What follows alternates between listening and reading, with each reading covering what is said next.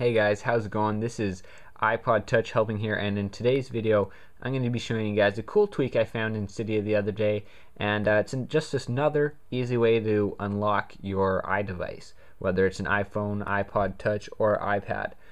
This tweak is available in Cydia for 99 cents, and it's as simple as searching Move Losckscreen To Unlock, alright? And now I'll show you what that means. So what it basically means is move your lock screen like that to unlock it.